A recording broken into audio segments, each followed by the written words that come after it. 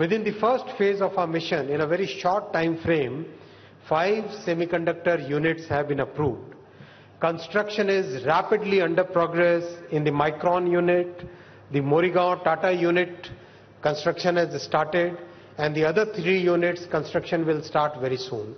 Permitting, getting all the permissions has happened in a record time frame, which is, if you benchmark it with the rest of the world, this is indeed a new record. Talent development, friends, has been a key part of the Semiconductor India program.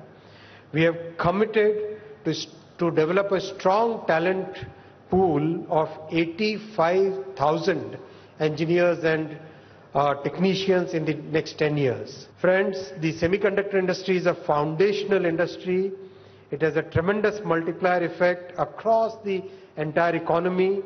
The scale of electronics and mobile manufacturing is expanding rapidly in our country, and establishing the semiconductor units will drive exponential growth in the automobile, medical, industrial, transport, consumer electronics, practically every manufacturing sector.